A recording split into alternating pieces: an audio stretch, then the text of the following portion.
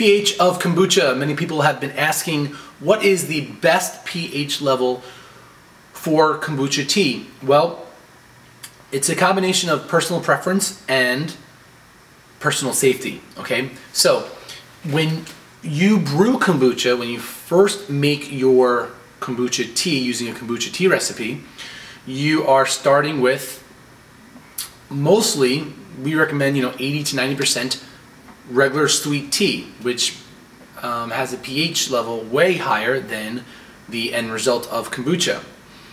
This is why we add that starter tea, that kombucha starter tea, to your initial brew. Why? Because if you left regular tea, just sweet tea, out at room temperature, guess what's going to happen? Right, you're going to get mold, you're going to get pathogens, it's not going to be pretty. There's a reason why we refrigerate food, or we have it on a chafing dish, heated up, warmed, or like a crock pot or something.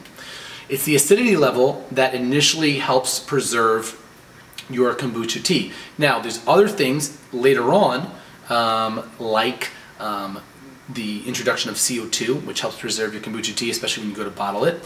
But initially, it's really that pH level. So a good thing to do is not just test your pH when you go to bottle or when you go to consume and drink, but test that pH when you initially make your kombucha tea. When you go to bottle, a good pH level would be anywhere from 3.3, 3.4 down to 2.9. Now, getting to the tenths of a degree, like a 3 point something, you would probably need to use a more accurate measurement than just those pH strips. Things like a digital pH tester. Once you begin brewing though, I'm not saying this is the best way, but for my own personal consumption, if you're selling kombucha, you should be testing it. But for your own personal consumption, simply tasting it, and does it have that bite reminiscent of apple cider? If it tastes kind of like apple cider, you're looking at a pH of around 3.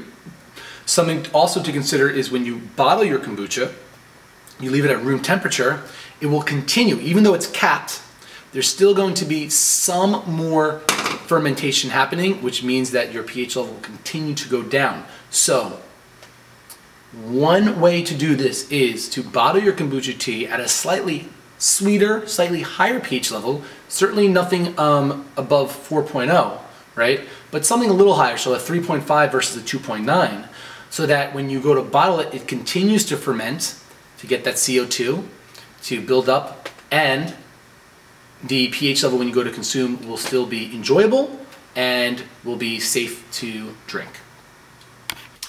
To get even more free kombucha videos to take your kombucha brewing to the next level, check out GetKombucha.com/free.